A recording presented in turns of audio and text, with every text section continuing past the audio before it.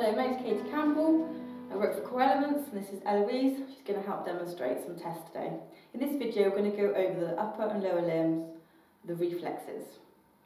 So we need a patella hammer, first of all.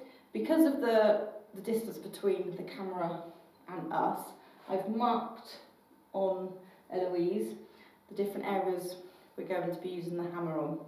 So this is a bicep tendon. The tendon runs about here. You're going to hit around about here unless you use your thumb. So you've got the C5, got the brachioradialis, if you hit anywhere along that muscle. This is for C6. And then for C7, you've got the tricep tendon, which I've just popped an X on there. Hopefully you can see that.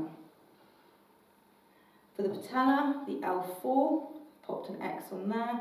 And the Achilles is S1, which is on the back. I'm not sure whether you'll be able to see it down here. So you start the client off in supine, so lying flat on your back, please.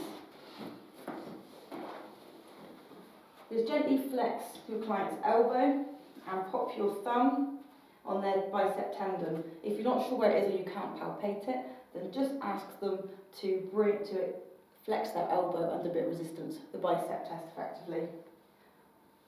Relax their arm, your thumb over the bicep tendon, and you can hit it. And here I can feel the bicep tensing. So this I can feel.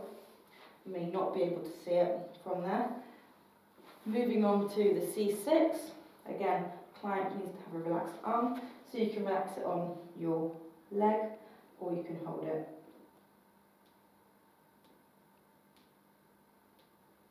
And here you can see slight deflection of the elbow.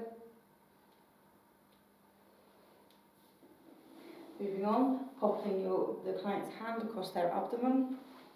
We're going to either hold it or pop their elbow up on a pillow or your leg.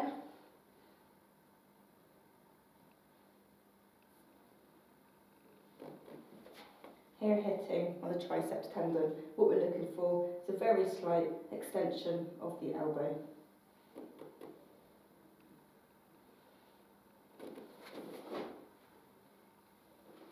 Move on to the lower limb.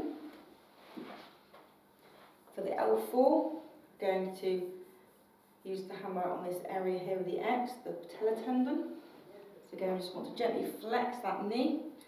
Make sure the leg's nice and relaxed. You can use your leg or a pillow. Just hold the end of the patella hammer. And here you can probably see quite clearly extension of the knee. To get to the Achilles in this position, we can just use their leg, relax their knee onto your leg.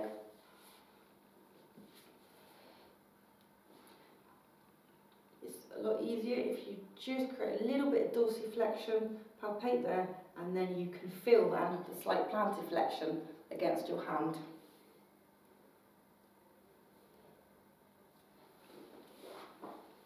So for all these nice and clearly, hopefully some of them showed up. Just to recap, so you've got C5, the bicep reflex, C6, the brachioradialis, C7, you have the arm across the body, the triceps tendon, L4, patella tendon, between the patella and the tibial tuberosity, and the S1 on the Achilles.